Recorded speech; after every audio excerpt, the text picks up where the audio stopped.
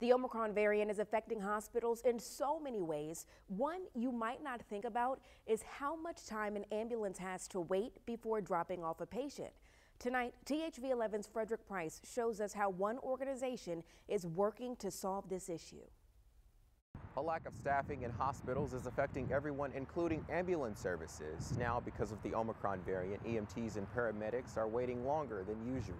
If we're spending that more time at the hospital than what the system's designed for, then it really slows down the system. In fact, it actually takes ambulances out of service.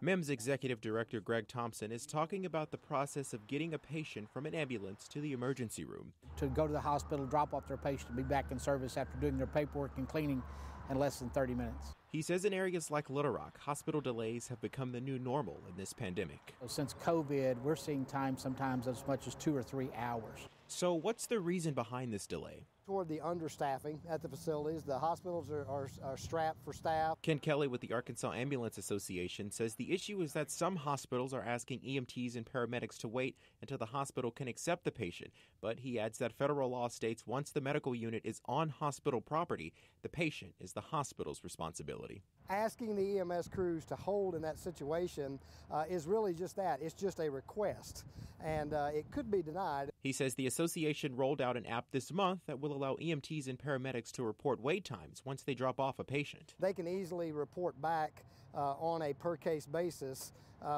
what their wall time, what their delay was, and some of the possible reasons. In the future, Kelly says this will allow drivers to be able to pick hospitals that aren't so busy. If we can recommend an alternate destination to our patient and take the burden off of that facility, that's what we want to try to do. Thompson says despite the challenges, he will continue to work together with the hospitals to take care of patients. So we're doing our best to try to help them. We're doing everything from cleaning beds to babysitting some patients for them, because we understand it's not a us versus them. We're all in this together. In Little Rock, Frederick Price, THV 11 News.